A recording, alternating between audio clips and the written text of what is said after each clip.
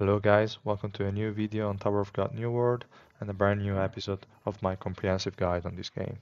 So in today's video we'll talk about rapport and which unit need which level of rapport for them to perform the right way. So rapport, as we can see also from the table that I'm sharing here on my spreadsheet, I edited a little bit as compared to the version you saw in my spreadsheet video. I added the preferred gift for each unit so that it's easily you can easily find this information and also see multiple units that require the same gift. The only exception to this is this guy Lurker, because I don't have him and I couldn't find online which kind of item he needed. So guys, please, if you know it, just let me know in the comments and I will update this file accordingly. But yeah, for all the others, I just wrote which items they want. The preferred gift will give 200 EXP, and the normal gift will give 100 EXP. There are also cases where there will be gifts that give 50 EXP, and that's because that particular unit disliked that kind of gift. In this case, we see that the Medal of Honor for Urek is not a welcome gift, so it will just gain 50 rapport XP. I don't recommend giving anyone a gift that's at 50 because there would be better units to spend it on. You could even use it as a plus 100 for other carries, but please do not give it to units unless strictly necessary. So that being said, you obviously want to prioritize your carries because as we will see now in this table, all the carry units, all the DPS units will have level 6 as a mandatory requirement, because if you don't have that amount of accuracy, you will never hit your opponents. And that's a big problem when your whole existence is built towards dealing damage. So obviously we need that accuracy.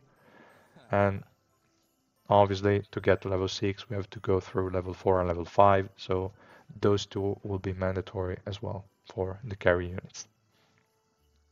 For all other units, pretty much level 4 is the mandatory one because it will give us 25 total swiftness. As you can see from here, 10 plus 7 plus 5 plus 3. It's a total of 25, which is really good. And if we look at the swiftness of like my Urek in this case, he only has 46 swiftness, meaning that the 25 from the report is already more than half of his total amount of swiftness, which is really good. So swiftness is obviously used to cast skills more frequently and earlier, so that's a stat that basically all units want, with some exceptions that we're going to talk about right now. So those exceptions are mainly units that do not have any wide use. So in this example is Go Sang. She's a unit that's replaced by Evan almost entirely, and her good skills are just like not really that reliant on spamming. Let me see if I can pull her up here. Her passive is good.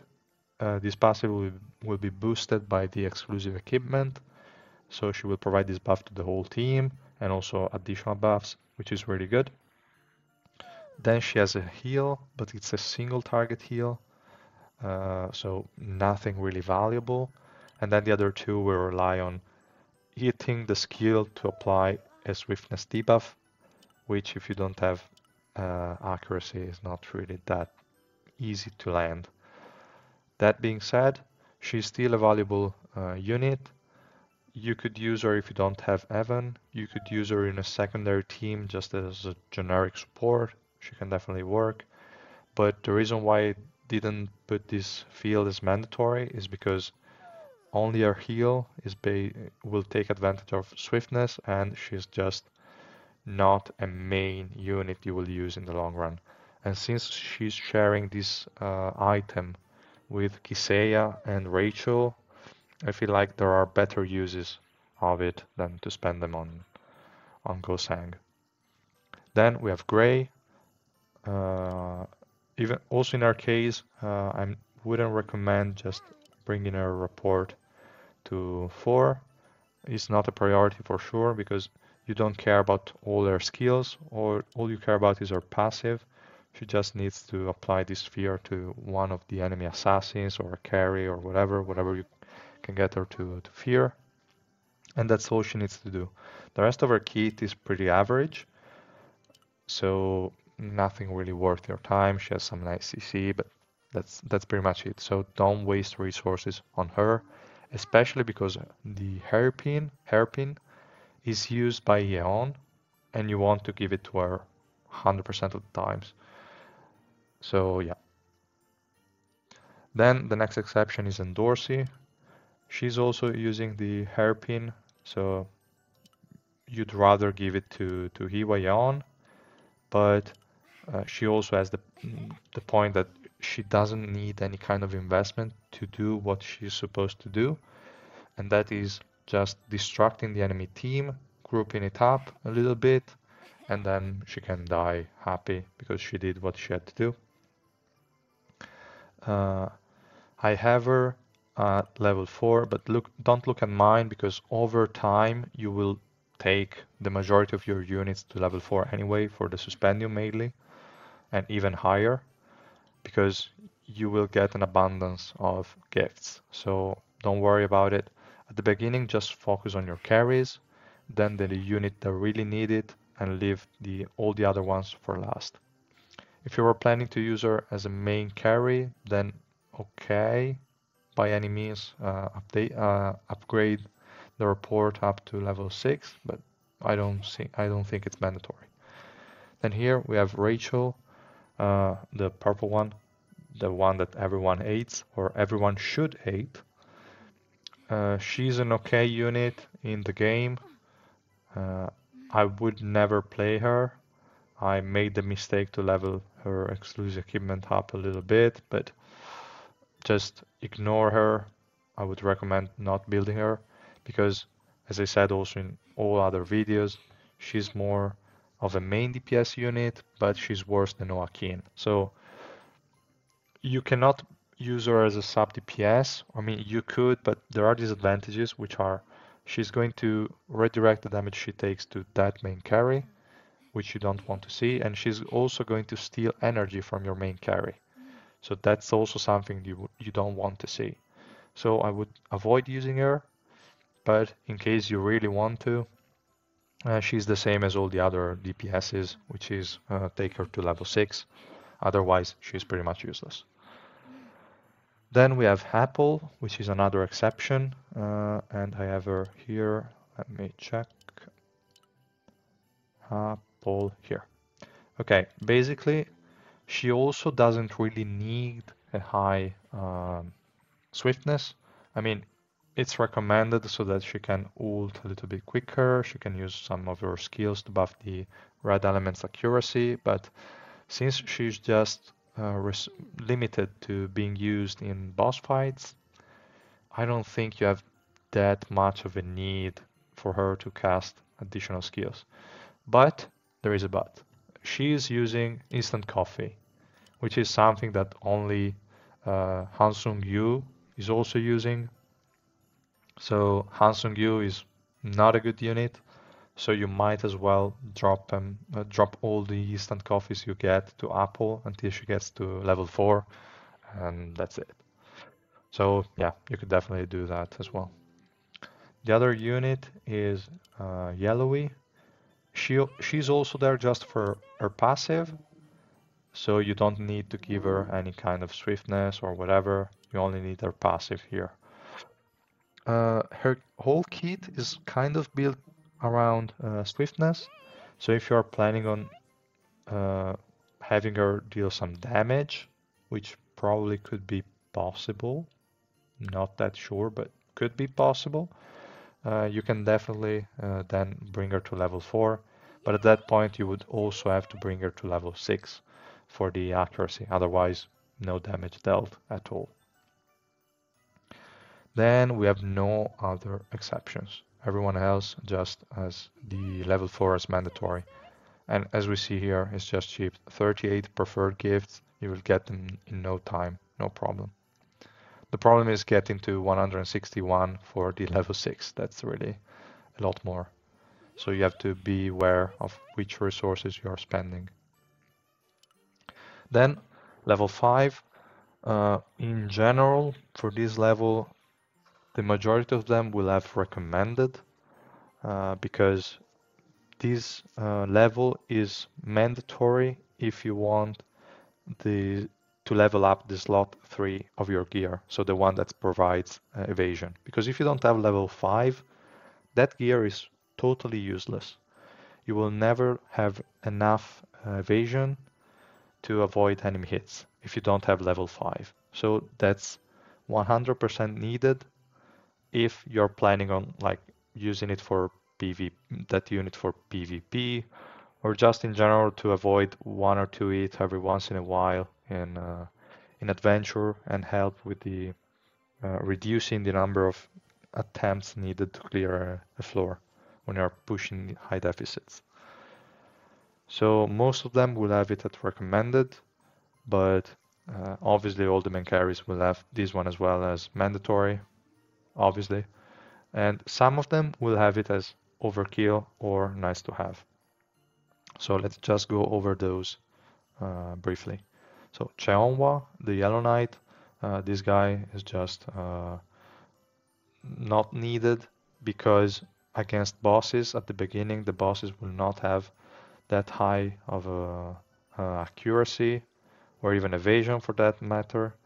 So all your skills will pretty much hit, and once this guy casts his special skill for the first time, it will just apply the debuff. Then your damage will skyrocket, and the boss will enter a stage that deals so much damage to you that it doesn't really matter which stats you have. You will get one shot, they will hit you, and you will die. So to get the job done, it doesn't really need those two stats at all. If you want to use him for PvP, which he sucks at, but maybe you could try, you can then also bring him to level 6. But it's not recommended, especially because Hood Sword is used by a few other guys, one of them being Hats, but that's not really the main reason why you don't want to spend too many resources on Cheonhua. Is also Evankel. Evankel is using Hood Sword, so obviously she has the priority. Then we have Gray. Again, she doesn't need evasion, it's almost detrimental to her because you want her to get hit one time and then she can die for all we care. And Dorsey, it was nice to have before, it's also in this case nice to have because if you want to build her as some kind of sub DPS, you need the accuracy, but it's overkill in general for most uses you want to get out of Endorsy, which is just as before, group in and buying a few seconds for your team. Then we have again Apple, same reason as Cheonhua, against bosses it's not really needed. And once the boss reaches a certain stage, you will just get wiped out, so it's not really necessary. Yellowy, again, we don't care what happens to her after the start of the battle. She will just proc the passive and then she can die. It's okay. Everyone else will have the stat at recommended. Level 6 is nice to have for most of the units, other than the ones that are obviously mandatory, and the ones that had the level 5 at overkill, because also level 6 is overkill at that point. And let's see, in general, most of the units will get some use out of hitting people because you want them to apply like stuns or crowd controls in general. you want them to, yeah, apply debuffs and stuff like that. So it's definitely useful as a stat overall, but you also have cases where you just need to um, like deal more damage because they also have some damage built in their kit that they could use if they had enough accuracy. So that's also a nice to have thing. Then there are units like Shibisu. This guy is also only used in boss fights. And the reason why his evasion is more important than Cheonwa or Happo is just because this guy, at least for me, I see that he often dies at the beginning of the boss fight for some reason. I cannot understand why, really. It's really strange to me. It just is one of the units that most of the time is dead by the time every other one has cast their ultimate. He is already dead.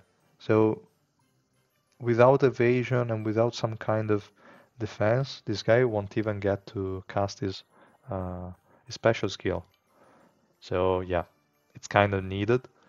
The accuracy, on the other hand, is not necessary because his ultimate, his special skill is just not relying on hits. It's just targeting a unit and providing buffs to the allies that hit that unit. So it's fine. You don't need the accuracy as overkill. Then another unit for which this story is a little different is like Ghost, because this guy is a pure tank. He deals very low damage. He has the special skill that actually deals something, but you do not need him to do damage. All you need him to do is just to be there and survive. So accuracy is just overkill.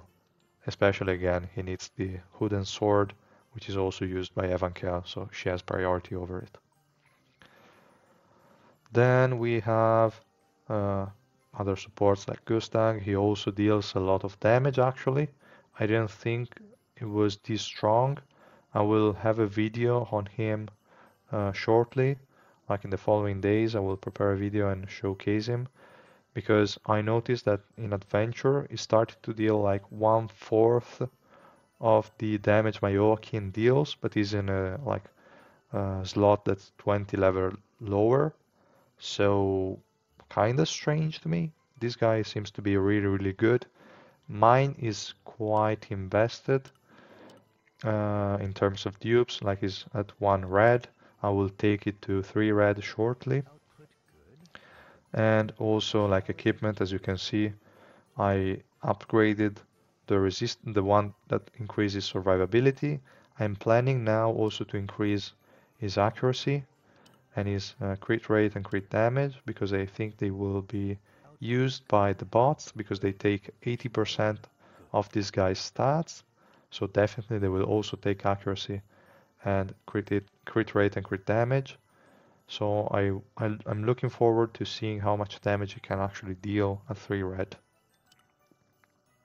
But that's enough for this guy.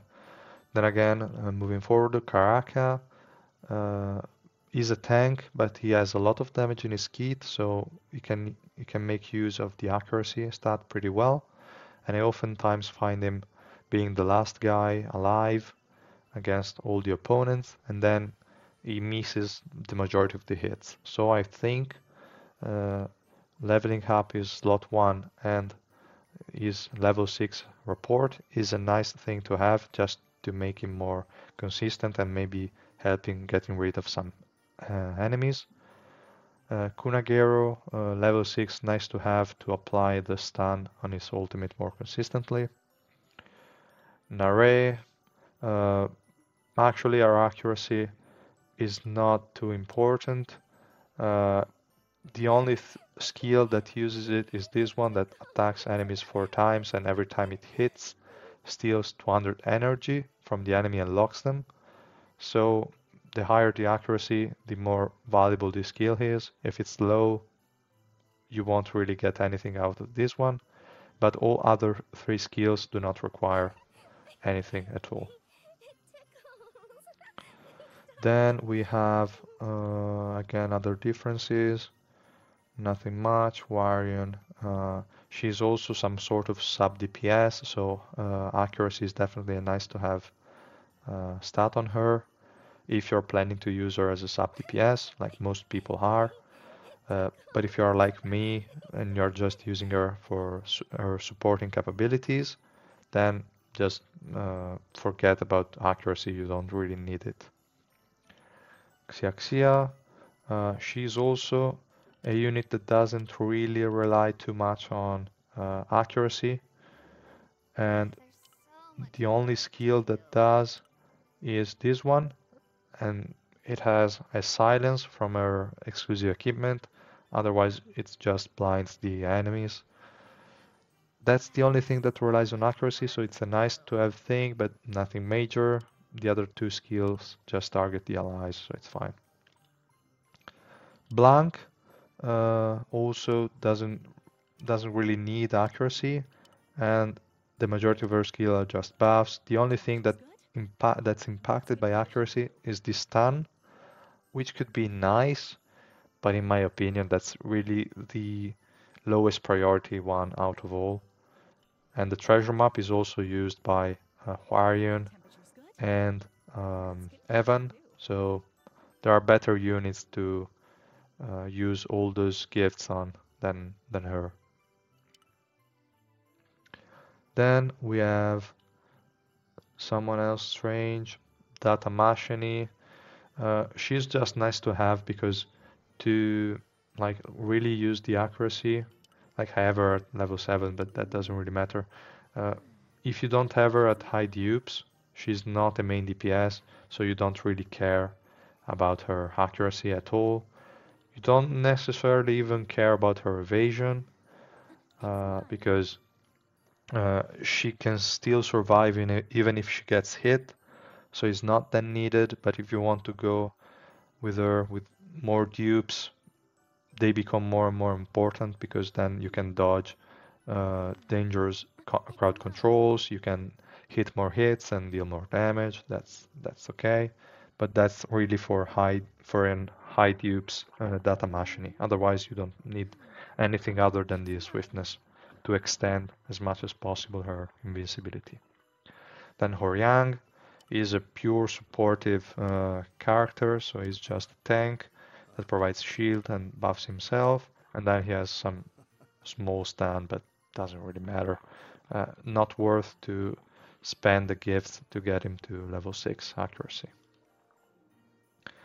Then we have who else? Kurdan is a little different because this guy is a fighter, but he also has like crowd controls and stuff. I wouldn't call him a damage dealer, but he might actually be. I don't have enough experience with him to be sure. But yeah, you definitely want accuracy for him to silence and just damage the enemies. But the problem is that this wing tree badge is used by also other good units, like Urek for sure is one that you want to prioritize. Hatzling is probably better than him as a DPS. And I thought there was someone else with that, but probably was mistaken. Yeah, seems so. So just Urek, that's way better than him to invest this gift on, so give priority to him. And then if you really want to use Kurdan, go ahead. Sorry. Okay, the next one, Leraro. He also has some debuffs on his special skills, so he needs some accuracy, but nothing major. He's mostly there for the passive. Novik is recommended to have the accuracy because he has two skills that need to hit for to provide a lot of value, which is the second active that blocks all basic attack dealt by the target for 10 seconds, which is really huge, and also silence for 6 seconds. So you want high accuracy for him to be able to apply those debuffs to the enemies.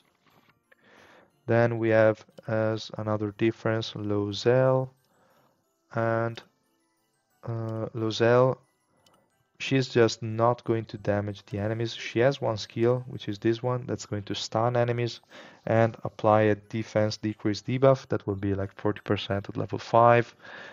But again, there are better units to invest since the stilettos are also used by Child and Dorsey. She definitely has priority, and all other skills are just applied to allies, so you don't really care about accuracy. Yuri is a tank, but she doesn't really tank that much. She doesn't really deal that much damage, but still, it's a nice to have. Like accuracy is a nice to have thing because it will apply a swiftness debuff to the enemies hit by the skill. So definitely a nice addition. Then the last guy, the hard. You don't need accuracy on him unless you plan on bringing him to 3 red star. That's also the recommended level in the dupes section. If you have him at 3 red star, then by any means take him to level 6 rapport. Otherwise, you can stop at level 5, but level 5 is important on him. Because this guy has the skill here. I also said the same thing in the gear video, but I will just repeat myself here. He has increased evasion in his second skill, and it's really important for him to be able to dodge if you don't have that many dupes, because at level 1 it will just be 100 increase. With the level 5 it will be a total of 200 again. So it's not, yeah, like it's really important to have it, otherwise it will not dodge and you will not deal any counters with this skill, and he will not deal a lot of damage and stuns, which is what you want him to do. Like mainly the stun from his counter, which is, yeah, stun the target for 2 seconds. But yeah, evasion extremely important for a low duped the hard, and accuracy mandatory once you have him to 3 red. Alright, that being said, I think that's all for the report. I hope I didn't miss anything in this video. And yeah, as I said, prioritize your carries. You can see here in this page how many gifts you need to get it to a certain level. So please make use of that. Try not to give gifts to people that for which it's not the preferred one. Try always to bring at least everyone that you are using to level 4 rapport, and also additional units over the course of the game, because obviously it's a nice source of suspendium. Okay guys, thank you for watching, and if you like the video, please drop a like and subscribe to my channel, and I will see you guys in the next video that will be about exclusive equipment. So yeah, please look forward to it, and I will see you in the next one. Bye.